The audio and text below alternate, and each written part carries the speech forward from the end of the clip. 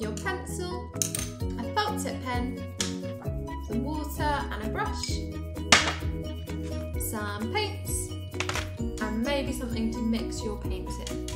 So the first thing we're going to need to do is decide what we're going to draw.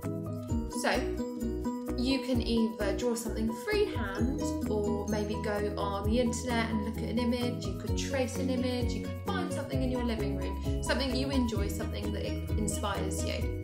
And then you're going to draw just a rough outline with your pencil.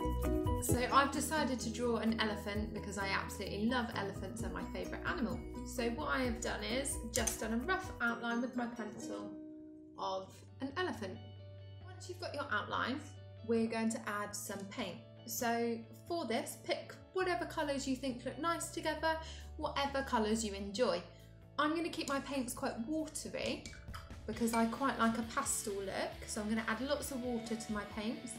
And also it means that you can still see the pencil through the paint afterwards, because that's important for the next step. So I'm going to go ahead and add some colour.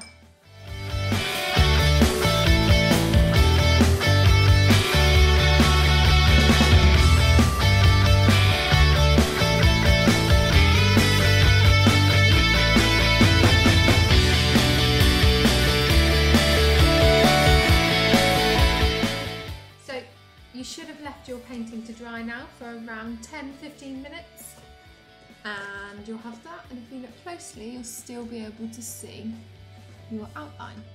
So then what you're going to do is grab a felt tip and draw over that outline. The best thing to do is try your absolute best to keep the pen on the page, and try your best not to move it off, because then it makes a nice smooth line. But have a play around with it and see how you get on.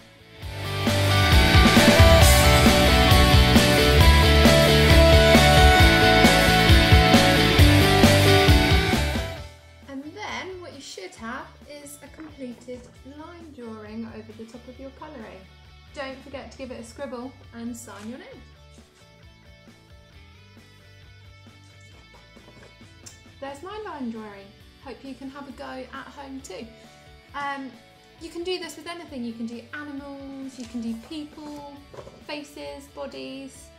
Have a play around and see what you create. Can't wait to see what you come up with. Bye guys.